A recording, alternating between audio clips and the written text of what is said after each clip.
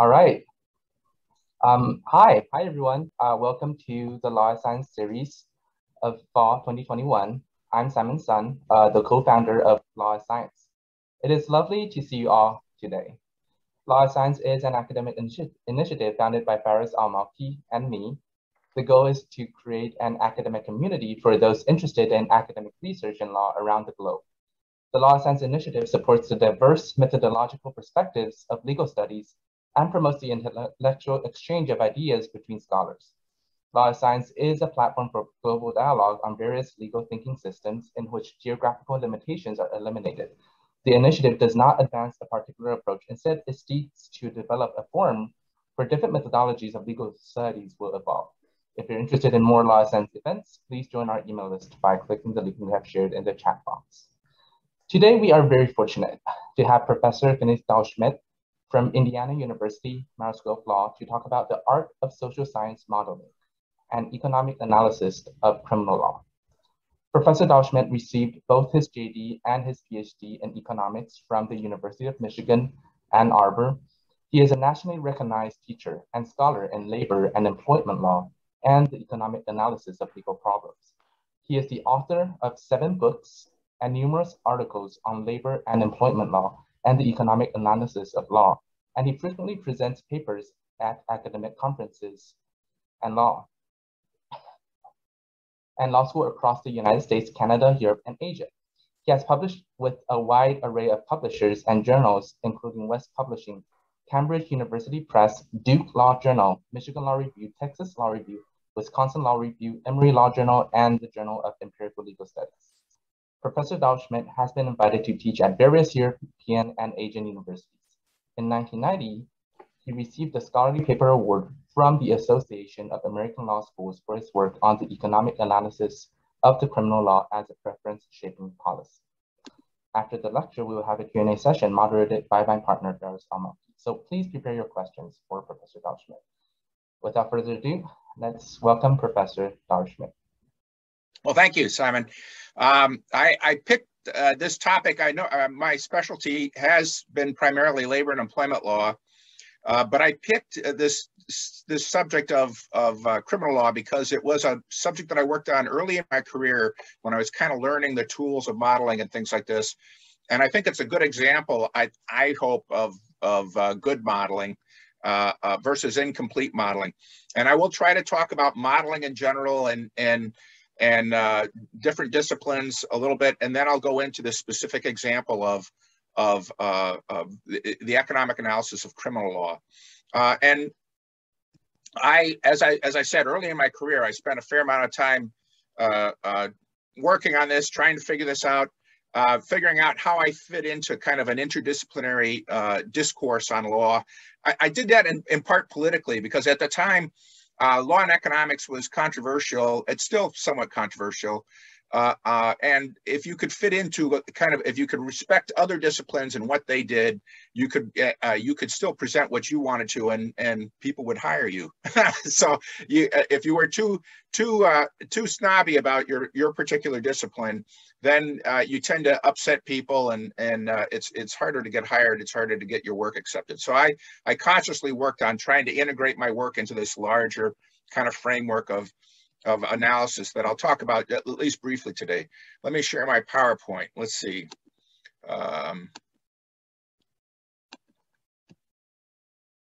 Did that go up? Yes, start sharing your screen. Is it up? Yeah, okay. So let's see if I can, well, I'm going to leave it like this because that way I can point to things. I know I'm not the most adept at doing this all on Zoom, but just work with me here.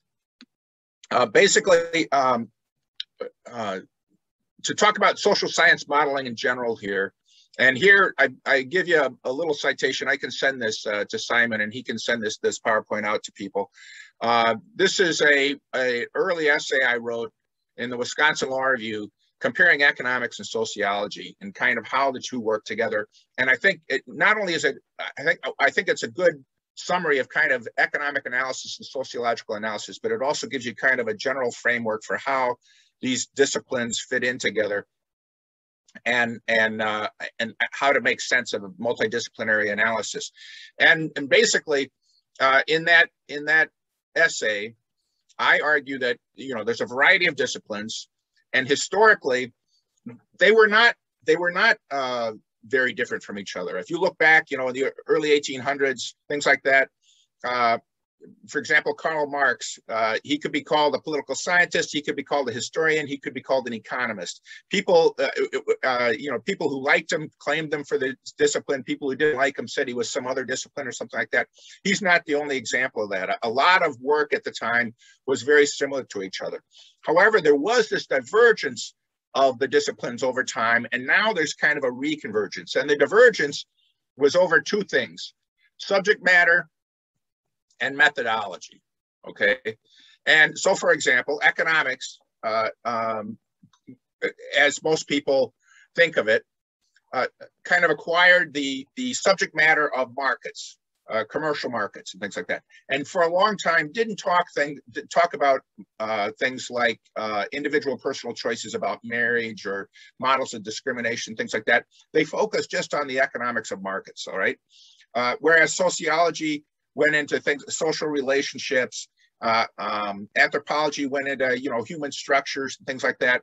Political science went into government functioning, things like that. So there was, it's not, I don't want to make too much of this argument, but there was a divergence of subject matter and then methodology. And I will talk about the methodology of economics the most because I know it the best. But I think that I can tell you a little bit about at least sociology and how its methodology differs and how they're related.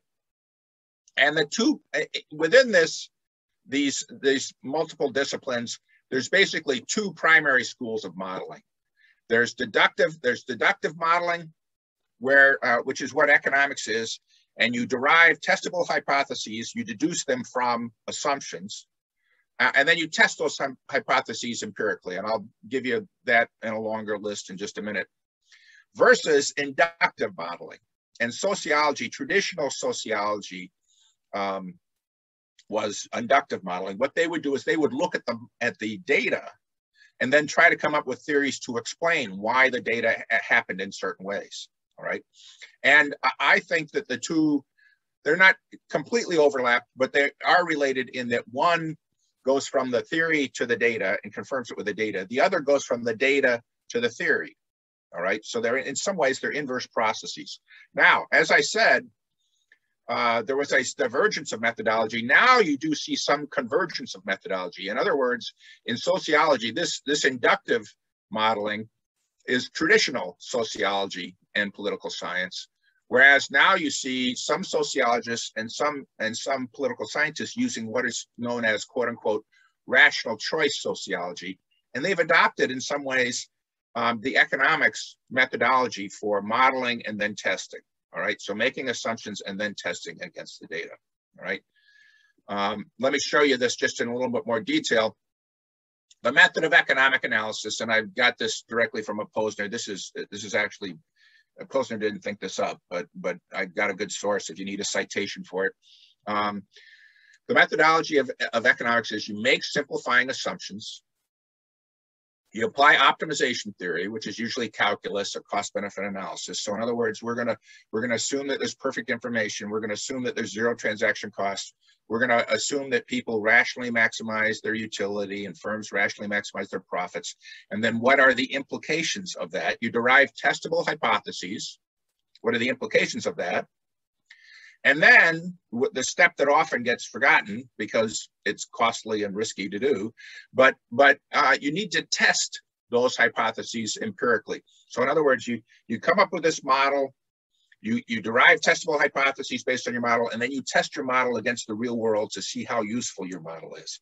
Because if you make the wrong assumptions back here, if you make simplifying assumptions that do away with some essential part of the problem, you will get a bad model that yields bad hypotheses that don't match the data, all right?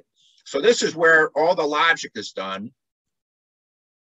And this is where we test the logic against reality to see how useful the model is, okay? And the art, now, sometimes people criticize economics as being reductivist, that it's too simple, it assumes away all the real problems of the world, and it can be. I mean, if you make unrealistic assumptions. But I would argue that any sort of analysis has to make simplifying assumptions. I mean, even if you're a sociologist and you're moving from the empirical, if you're moving inductively from the empirical to a theory, you are going to assume away certain things that could possibly be causing the data to end up the way it is. So you are implicitly making simplifying assumptions when you come up with your theory about why the data is the way it is. And I would argue that basically any kind of description or analysis inherently has to make simplifying assumptions. If you describe the real world and all its complications, you would be sitting there forever talking about things that were irrelevant. You would be talking about what people had for breakfast that morning. We would be talking about what the weather was. I mean, all of that stuff is probably irrelevant to what your model is. And the real art of economic analysis, or I would argue any kind of analysis, is to know which simplifying assumptions you can make to make the problem tractable so that you can understand it, but still retain the essential features of the phenomena. All right. In other words, we have to simplify it to understand. But if you make the wrong simplifying assumptions and do away with something that's important to the problem, you're going to end up with a model that gives bad predictions and doesn't fit the data well. All right. So the real trick is to know which simplifying assumptions you can make in order to make the phenomenon simple enough that you can model it and understand it, but still retain the essential features of the phenomenon so that your model is useful in predicting real data. All right. Are there questions? That's the $1 million card right there for at least this initial kind of general introduction. Are there questions about that or comments first before I go on and give you an example? Please just speak up because I may not be able to see your hands and things. Yeah, just a simple question, Professor Schmidt, before going on. How would you differentiate, just that's for the terminology, how would you differentiate a method from a methodology in this sense? From what? A method from methodology. Oh, well, I'm not sure I would differentiate. I don't know, maybe I'm too simple, but you know. I just ask the question because when you read many articles for different writers, you cannot assume they're using the two words interchangeably or they mean different things. So that's why I asked. Okay. All right. Let me make sure I understand which so a theory from a what's the second word? It's method from methodology. Method from methodology. Yeah. Yeah, that goes beyond my simple economics mind. I'm not familiar with why they would differentiate those. They may have a good reason for it, but that goes beyond kind of my simple understanding of this. All right. Are there other questions? Ferris, you should send me an example where they use them differently, and I'll try to figure that out. That would be good. That's I can always learn something from these presentations. Other questions or comments? Now, so early in my career, I'm figuring this all out, and I'm also looking where can I make a big splash in the legal literature so that I can get attention and get a job, you know, or a better job. Actually, at the time I was at the University of Cincinnati. It was a good place to be. I liked being there. I could have spent my whole career there, but I kind of wanted to work at a Big Ten university because I grew up in the Midwest, and the Big Ten it's the big show in town. So I went to Big Ten universities. That's what I wanted. So I looked around at kind of the general theory, economic theory of law, and I said, where does the current model fit the worst? And where it fit the worst, I thought, was criminal law. okay? And the current model, economic model of criminal law at the time was based on the neoclassical model, okay?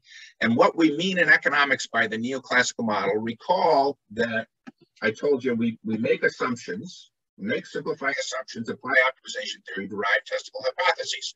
Well, the neoclassical model is a certain set of simplifying assumptions. And those simplifying assumptions, here are some, the guys that came up with this, the neoclassical model: Marshall, Edgeworth, Pigou, Pareto, Irving, Fisher. Most of these guys are English or else French, although Vilfredo Pareto, that must be Italian. I'm not absolutely sure. And Fisher is an American. Pigou, I believe, was French, but he worked in England. But what the neoclassical model is a certain set of assumptions: zero transaction costs, perfect information, rational maximization, competitive markets, exogenous preferences. And what we mean by that is that the preferences, people's utility and preferences, are determined outside of the system. They're just kind of either born with them or they derive them from their parents, and then they go out into the world and their preferences are set and not affected by the market.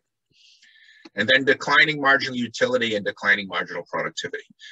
There are some other assumptions that are sometimes added to this, but it's basically just this set of assumptions. So in other words, we plug in those assumptions here. And the reason why they adopted these assumptions as a set was because they were useful. Well, they yield fairly simple, mathematically tractable models. And they were useful for a wide variety of economic phenomena. A lot of simple markets could be explained well by making these assumptions. All right. And as a result, the neoclassical model caught on. Now, the neoclassical model is, we know that these assumptions are not always literally true. Zero transaction costs. Actually, Coase once said that if zero transaction costs is actually true, everything happens in an instant, and the world is over. I mean, taking time to do things in itself is a transaction cost. The legal profession is a transaction cost. I mean, our whole profession exists because this assumption is not literally true. Perfect information is a very strong assumption. Consumers and producers don't always have perfect information. They don't know what all the other options are. They don't know, how to make something. Other producers don't know how to enter a market because they've never done it before or whatever. They've made other things. Rational maximization. Certainly people aren't rational about all decisions. We have heat of passion in the law. People who commit murders in the heat of passion, we say, are not acting rationally. You can object to the assumption of rationality well short of that, as I'll talk about in a minute. Behavioral economics has relaxed that assumption. Competitive markets, we know markets aren't always competitive, and in fact, a lot of economic work is done in antitrust law, looking at what are the implications of non-competitive markets. And exogenous preferences, this is something that I relaxed in my analysis, but you can often see producers trying to influence consumers, not just through information, price, quality information that is relevant to buying a good, location, things like that, but trying to influence people's preferences. And I think arguably the law sometimes tries to influence people's preferences. So the neoclassical model may be useful for some circumstances, but you may have other phenomenon where you want to relax these assumptions and come up with a different model that's more useful for the real world. All right. Now, there are alternative economic models, and these aren't something I'm making up. This is, there's whole schools in economics that do this. Transaction cost economics, where they relax the zero transaction cost assumption. All right. And there's a whole school of thought, and there's empirical work that's been done. What if this model is useful when transaction costs aren't important? What if we have a phenomenon where transaction costs are important and they help us drive the decision? Well, then you want to use transaction. You want to relax the assumption of zero transaction costs, and you derive a transaction cost model. Same thing with perfect information. We have models of asymmetric information. What if one side knows more about a deal than the other? And so we have models of imperfect information in economics. Relaxing the assumption of rational maximization. We have a whole school of behavioral economics now where they assume that people aren't always entirely rational. They use rule of thumbs. They are subject to framing. They have endowment effects, things like that. They aren't necessarily acting rational, but they're still acting predictably. So that if we make a different assumption, they aren't purely rational. They have a framing effect or something like that. We can still put this in our model of make assumptions. There's a framing effect, apply optimization theory, derive conclusions. The framing effect is going to affect decisions in this way. And then we look at the results, the empirical, and say, oh, this is useful for this phenomenon because there is a framing effect. Competitive markets. First of all, we could just have markets we could look at what happens when you have monopoly or when you have monopsony. But we also have game theory. A lot of problems in the law don't look out in the general marketplace. They look at bilateral relationships between plaintiffs and defendants or between a contractor and a contractee. And those bilateral relationships can sometimes be more usefully modeled in game theory rather than in some theory that assumes that people efficiently bargain like they were in a marketplace and had options where they could go someplace else. And then the last one, relaxing the assumption of exogenous preferences. I would argue you'll see that I developed a preference shaping theory of the criminal law and argued that the criminal law is intended to affect preferences. And if you don't take account of that, you don't have an adequate explanation of all of the legal doctrine. All right. There are questions about that before I go on to the example with criminal law. All right, now there is a neoclassical analysis of criminal law put together by Gary Becker, and it was very successful. He's not getting the Nobel Prize here. Oh, what did I do here? He's not getting the Nobel Prize here. He must be getting some U.S. award because he's getting it from President George W. Bush. But he did win the Nobel Prize for 3 different works that he did. His work in anti-discrimination economics, his work in economics of the family, and his work in economics of criminal law. So this is part of the basis on which he got the Nobel Prize. He models crime as an externality. Criminals impose costs on other people because they have criminal preferences and they try to take things, or they commit rape, or they commit murder, or whatever. And we need to. You can have an efficient level of crime. We need to force them to internalize those costs of crime in order to get them to make efficient decisions. All right, and that's the traditional kind of Pigouvian solution to externalities in economics. We want the expected criminal penalties to equal to the harm to society from the criminal activity. And the harm includes the harm to the victims, the cost to the victims, the cost of precautions, and the cost of catching and punishing these people. All right.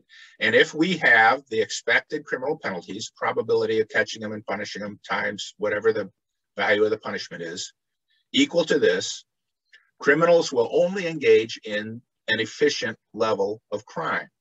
Now, I don't know about you, but when I was in law school and they came up with this, wow, an efficient level of crime, my ears kind of perked up and thought, I'm not sure that really occurs. All right. Now, they give examples. The examples they give are double parking to pick up medicine at a pharmacist for your sick child. And it's true that it's illegal to double park and you inconvenience other people and put costs on them, but you can see how sometimes maybe the benefits from that double parking might outweigh the costs. Or the other example they give is what I call the Goldilocks parable, where somebody who's wandering through the woods and needs to break into a cabin to steal food to survive is excused by the necessity defense. All right. And those are argued, it's argued that those are economically efficient crimes. Now, I would argue there's other explanations there, that that the first crime is not a crime that's malum in se. It's merely malum prohibitum. It's basically just a public tort. Malum in se, rape and murder. It's very hard to come up with this idea of an efficient crime. It's very hard to justify it based on that. The second one, the necessity defense, as you'll see, I would argue, if you break into a cabin, don't hurt anybody, but take food to survive. We don't know anything about your preferences when that happens. Anybody would do that to survive. So therefore, it's not a criminal act. And we'll talk about that in just a minute. But if you take this neoclassical model, you get certain implications. A, there is an efficient level of crime, and I already went through those examples. B, there is an optimal form of punishment, fines. So in other words, Becker's argument is, why ever use criminal confinement? It's too costly. The only time you should use criminal confinement is if the defendant can't afford to pay a commensurate fine. And then you would have to impose that cost. And then also there's an argument about the optimal level of enforcement, that you would leave that optimally to save money, to save policing costs, you would have penalties very high, but have enforcement low, because the expected penalty can be, P times F can be arrived at the same way with either a very high probability of catching criminals and a low fine, or else a very low probability of catching criminals and a high fine. All right. Now, I think this model leaves some important puzzles. And this is where, okay, so now they made assumptions in the neoclassical model. They applied optimization theory. They came up with certain conclusions. That's what Becker did. He applied the economic analysis the way he's supposed to.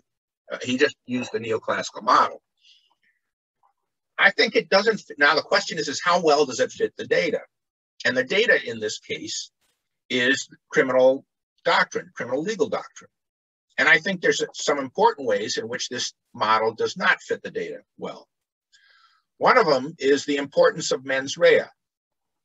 You may recall from your first year criminal law courses, mens rea and actus rea are the core necessities to prove a crime. You always need mens rea. Why require that for a crime? If criminal law is merely to deter, to bring an efficient level of deterrence, to deter criminal activity to a low level, to deter harm on other people, why do we care whether that harm is intentionally caused or unintentionally caused? All right. And therefore, why do we distinguish the criminal law from tort law? Because tort law we use for deterrence. Now, another puzzle is, why punish attempts where there's no actual harm? And the hypothetical I usually give my law and economics seminar is, the one I remember from my first year criminal law class is, somebody takes a broken gun and goes to a sleeping person, puts it to their head and pulls the trigger, intending to kill them. But they don't know that it won't work because the gun is broken. The sleeping person doesn't wake up. There's no harm. Nevertheless, that is attempted murder. That's a very serious act. If you actually have mens rea and do the actus rea of actually pulling the trigger, the fact that the gun, you don't know that the gun doesn't function, won't save you. The fact that you did no harm won't save you. You have demonstrated criminal preferences, and we would punish you for that. And then the final thing that I think they have trouble explaining is the necessity defense. In other words, that goes back to the Goldilocks parable. They would say, well, we don't punish somebody who breaks into a cabin to steal food to survive because it's an efficient crime. But if all you're doing is deterrence, you should impose the penalty, because we want to keep breaking into cabins at an efficient level. Whereas under the necessity defense, we say there's no criminal act here, so therefore nothing to punish. We don't punish you at all. If their argument of deterrence was an adequate explanation, it would be like tort law. It's true that you did this out of necessity, but you still have to pay the tort damages. All right. Now, So when I'm back early in my career and I'm looking at this and I'm saying, what's wrong with this? Well, my argument is they have picked the wrong assumptions. All right, back here, making simplifying assumptions. It's not that deterrence has nothing to do with criminal law. Deterrence is clearly part of the criminal law. So it's not that Becker is entirely wrong, but his simplifying assumptions leave out something that's important to the criminal law. All right, he has made a simplifying assumption that assumes away something that is fundamental. And my argument is, what I argued is, this is where they went wrong. In other words, assuming exogenous preferences. The tort law may assume exogenous preferences, and deterrence may only be important in tort law. But at least for crimes that are malum in se, we are actually punishing certain preferences. We don't treat criminal behavior the same as the behavior that it imposes on. We don't treat rapists as morally equal to the people that they rape, just imposing some kind of cost that has to be balanced. We treat that activity as morally inferior because it is an insidious preference where somebody can be made happy only at the unhappiness of somebody else. All right. And so my argument is the criminal law, we have tort law to deter behavior. The criminal law is intended to identify deviant preferences and punish them for the purposes of shaping preferences, either for that particular individual or by teaching other people that these preferences aren't to be desired. And you can see that in the trade-off between whether somebody engages in crime, here's criminal activity and here's honest activity, and this is the person's trade-off. You can either discourage crime. So in this case, this person is deciding to engage in C1 amount of crime here. You can discourage that either by increasing the cost, the penalties for crime, and therefore decreasing the payoff for it, or by shaping the person's preferences so that they don't want to engage in crime. All right. And my argument is that the criminal law, so tort law is intended to shape opportunities. Criminal law identifies deviant preferences and punishes them for the purposes of indicating to that individual and society as a whole that those preferences aren't to be engaged in. It's like when your parents instruct you when you're young, only what happens is if the family fails here, then society takes over. If the family fails so much that you engage in crimes when you're an adult, society punishes you. All right. Now, so what I would argue then is, if we go back to these puzzles, why is mens rea important?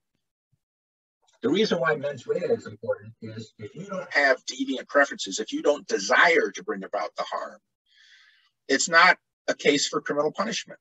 All right. Whereas if you do have mens rea, if you put the broken gun to the sleeping person's head, we know you want to kill them. Now you do have deviant preferences, and it is an instance where you should be punished. All right. Same thing here. That explains why do we punish attempts when there's no actual harm? It's because the attempt itself, you have the actus rea and the mens rea. It's a criminal act. And then as to why we have the necessity defense, my argument is if somebody breaks into a cabin to steal food to survive, a very honest person would do that. We don't know anything about your preferences at that point. We might make you pay tort damages, which we would for the break-in, but it's not a criminal act because, even a nun would break into a cabin to steal food to survive. I mean, so as a result, there's no crime. That's why necessity is a complete defense to criminal punishment. All right. So that's an example of, I think, okay, so back here, and you don't have to agree with me on my model. Believe me, not everybody does. But I think this is an example of how Becker made one choice of simplifying assumptions, got one set of hypotheses, and you can compare them with the data and the criminal doctrine. And it's not that he doesn't explain anything. Believe me, deterrence is part of the criminal law. So his model explains some of the criminal law. But I would argue his simplifying assumptions were too simple. It's not only deterrence, but it's also education and preference shaping are a purpose of the criminal law. And if you add that to the model, you get a more complex model, but you get different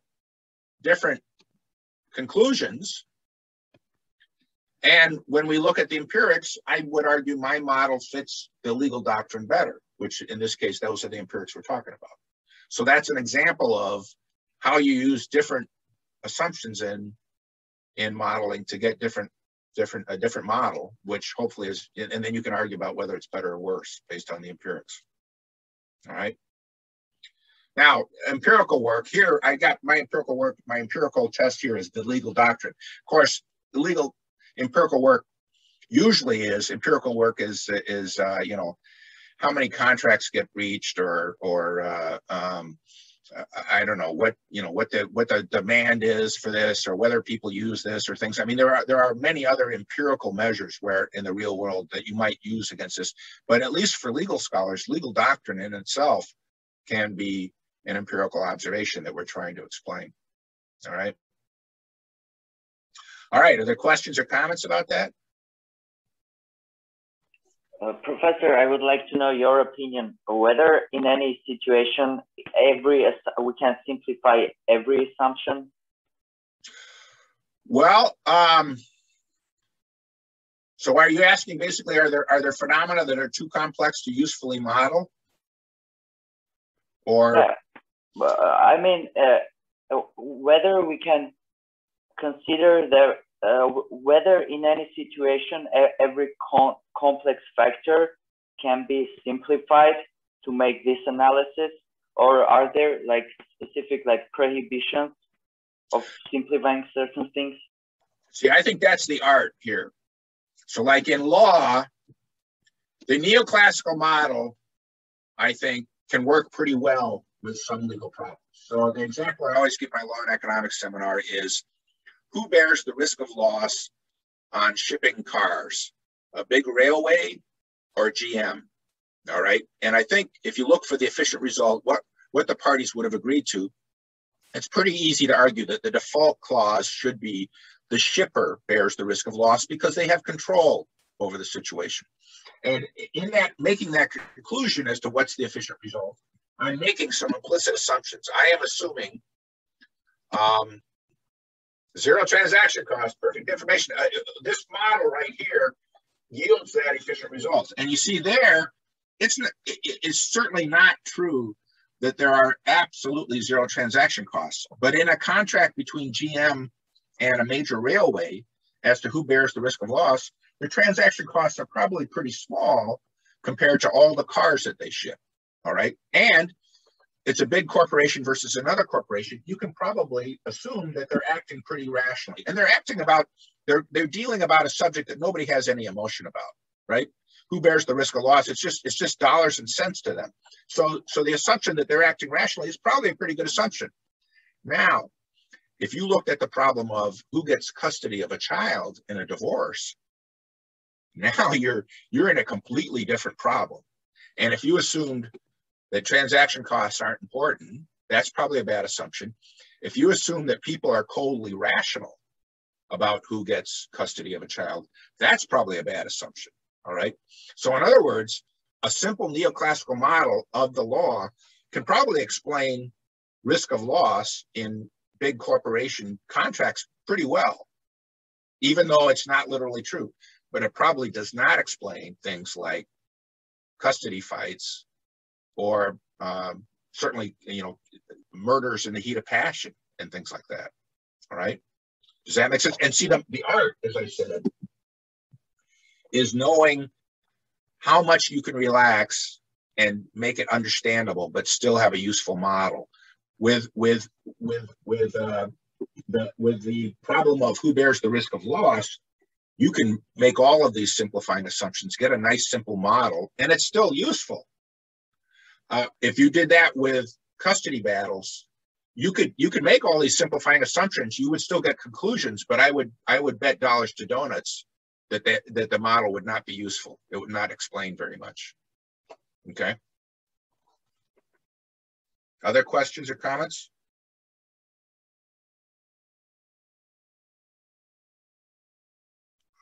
And economists themselves realize this. I mean, you know, everybody hears about the neoclassical model, but actually all of these schools of thought in economics are all major cutting edge schools of thought now. So economists realize this, that for certain phenomenon, the simple model works well. For other phenomenon, you have to look at more complex models. All right. And I would say that's true for sociology too. I mean, maybe I have too simple a model of other disciplines, but for certain phenomenon, sociologists could have a pretty simple model. For other phenomenon, they'd say, John, there's so many moving parts here. The only way to explain this is to have a complex explanation of this happens when this is true and something else happens when this other thing is true. And you would get a much more complex sociological model, I would think, right? All right, other questions or comments?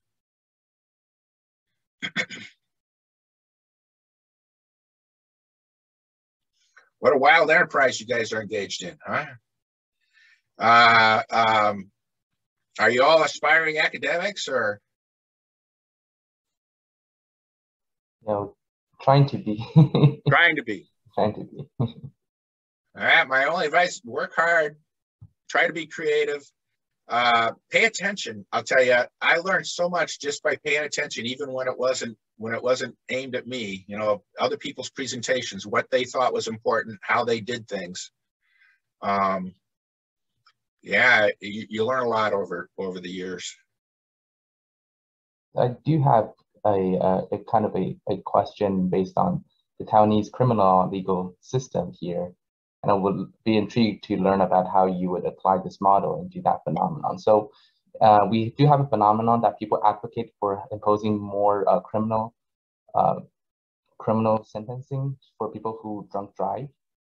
So based on based on your model, how would you analyze this kind of policy issue?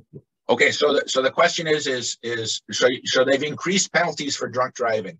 Yeah, and exactly. Yeah, there is they increase penalty for drunk driving. Exactly. Okay, so I would say, and drunkenness is a problem because it can be addictive, but so that can have a problem fitting into rational choice. But at the very least, I would say you could look at it as deterrence. They're just increasing the price, but they also are they putting people in jail for this? Heavy fine. Yes, and jail. Yeah. And jail. Yeah. See, I would argue if you're putting people in jail, you are saying this is a morally bad thing to engage in. And people should learn not to do this, and you should learn from their example not to do this. If they're just charging fines, you can't have crimes that are just malum prohibitum, like double parking. And that doesn't fit my model well because it's basically just a public tort. But if they are putting people in jail, they are saying this is such a serious imposition of cost on other people that for you to be reckless enough to get drunk and then drive is actually malum in se. And we are going to teach you that that's a bad preference. And we'll teach other people that that's a bad preference is what I would say about that. And we do that in this country too. I couldn't tell you exactly how fast it escalates. But if you drunk drive and kill somebody, that's manslaughter, and they could go to jail for potentially a long period of time. All right. Yeah. How are we doing on time? We're doing well. Yeah. Any other questions or comments? I can show you guys pictures of my. I always put a little thank you up here. This is you should go over and look at the art in the art museum, but also this is actually in the theater, and it's an American Impressionist Ada Schultz, and it's over in our auditorium. But here's the grandson. He's a little older now that I was visiting in Italy, and these are two other grandchildren that I have up in Wisconsin. So that's your thank you for paying attention. They're adorable. They're fun. They're fun. Thank you, Professor Schmidt. Was a informative and good presentation. I actually have one lift question. Sure, go ahead. Yeah. So it's about the internalization of the cost, and following up on the example you discussed with Simon about putting people in jail. So putting people in jail would impose costs on the state and on the taxpayer. Yeah. So does that also could be considered like an internalization of the cost, even if we still, as a society, paying for that crime? Internalization, even though we, it certainly raises the cost of crime to society. That's true. Now, let me give you an example. I'll give you an example why I don't think you can just look at it at deterrence theory. The example is, and this is a real life example, Mike Tyson. He's probably famous enough that even though you guys aren't Americans, or all of you aren't Americans, you probably heard of Mike Tyson. He was a fabulous fighter back in, I don't know what, the 90s, I'll have to say. He got in some trouble because he raped a woman in Indianapolis. And it had been alleged that he had raped women before, but he had always gotten away with it because he had paid them off. But he was convicted in Indianapolis of this rape. So he is a criminal now, and he's been convicted of rape. And no less a personality than Donald Trump at the time. So they're considering how to sentence him. And at the time, Mike Tyson made $40 million a fight. And his fights took about 1 minute and 30 seconds. I mean, he knocked out people so quickly, so he can make $40 million in 1 minute and 30 seconds. But okay, so now the question is how to sentence Mike Tyson. And Donald Trump actually suggested at the time, this is a fabulously productive person. Don't put him in jail. If you put him in jail, he can't do fights for $40 million. Figure out what the victim should get. And it could be $40 million. Whatever she should get as compensation, and then add on, make him pay another $40 million. And you could give the money to rape crisis centers. So give him an $80 million fine, but don't put him in jail because it's too wasteful to put him in jail. And the judge looked at that, and it's true. He could have done 2 fights, and he could have paid a $40 million fine to the victim and a $40 million fine to society, and he could have run around. But the judge looks at that and says, and of course the judge didn't do it, because the problem with that is we don't want him trading off, it's $80 million to commit a rape. We believe rape is actually morally bad. He should not have preferences. And people in general should not have preferences to rape. It's not like double parking. It's not like an accident. It is a malicious, intentional act that derives pleasure only from somebody else's pain. And as a result, even though he could have paid an incredible fine, they put him in jail. And I can't remember for how long, but it was a significant period of time. And I think that suggests, that tells me Becker's model does not explain the criminal law completely. Deterrence is an important part. I mean, you can always say, this is too serious of an event, it's got to have a high fine or something like that. But there are certain events that are so serious, no fine. I'm sorry, Professor, you're muted. To show you how technologically inept I am. Well, actually, it's not my fault.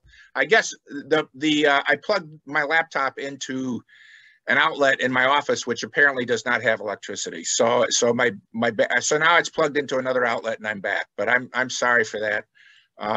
There are some problems with this Zoom, aren't there? I guess I should have known that outlet wasn't working, but I didn't know that. We're very glad that you're back. Yeah, sorry. It panics you to lose your whole audience at a time. But any other questions or comments? I have a question, Professor Schmidt. Sure, go ahead. I think what we are talking about is a kind of like distinction between what is public and what's private, and making the criminal law under the category of public law, which means it belongs to the state, the whole society, the whole community. It's not a tort, it's not a contract. If I'm speaking about my position as the one who interested in the field of Islamic law, And Islamic law was formed before the modern era, before the existence of the nation state inside the Muslim world. And at this time, like crimes against body or against life were categorized under the category of private law. It's something which is between the offender and the victim, and community has nothing to do with this matter. But after the existence of the creation of the nation state in our communities, in the Muslim world communities, people started to have a gap, because until now we don't have a kind of like of harmonization between Islamic law and the new nation state. So until now we have the scholars of Islamic law like are speaking about crimes against people or against life or against the body as if like it is a kind of like a private matter or a tort matter. I'm not sure if that is related to what we are talking about, the context of the ideas itself. So if I'm speaking about the Islamic law, so the context speaks about those crimes are we don't care about, we are as a community or as a state, we don't care about the issue. It's something which is between offender and victim. But if we are talking about or from a context or from a perspective of a state, the new nation state, we can't say that. I'm not sure if I'm right or wrong. I think you're right, and I think that's a useful distinction. We don't talk very much about the distinctions between private and public law in the States, but I know in other countries they do a lot, and I think you laid it out well. For example, if it was a simple tort, if a guy ran into my mailbox and the question is what does he compensate me? I certainly can settle that, and the state has no interest in that. And we use that just as deterrence, right? I mean, that is governed by deterrence, simple deterrence. But you're absolutely right. With Mike Tyson, one of the objections to having him only pay a fine or settling, actually the objection is with him settling with the women that he settled with before. The state says we have an interest in there. We don't want, even if he can pay women he's raped to be quiet, we have an interest in not having rapists out there. And we have an interest in people learning that rape is not to be engaged in. And so that would be another objection to the argument that just make them pay a fine. Why put somebody who's so productive in jail? So I think you're absolutely right. Now, it is true that if victims don't object, it becomes very hard to prosecute crime sometimes. So it does sometimes turn on whether the victim wants to go forward with prosecution or not. But you could, I mean, theoretically, if you had the evidence, and sometimes they do have the evidence, it's not only theoretical, but if the state has the evidence, even if the victim says, I don't want to go forward with this, the state can prosecute the person. They have an interest in prosecuting the person independent of what the victim says. So no, I think that's right. I think that's right. Can I add another thing? Like if we Sure. are speaking about international criminal law, I think the idea of making the victim being engaged in the court, in the international court, and I have read, I'm not sure if it's right or wrong, but I have read to some scholars in this field who were just like saying, let the victim say what they want, because like we don't want, how can we like compensate them for the crimes which were committed against them, the human rights or crimes against their ethnicity or whatever. So we don't know. So let them go to the court and say, these are my rights, and we need 1, 2, 3, and we can't engage in the process of penalizing the offenders in this issue.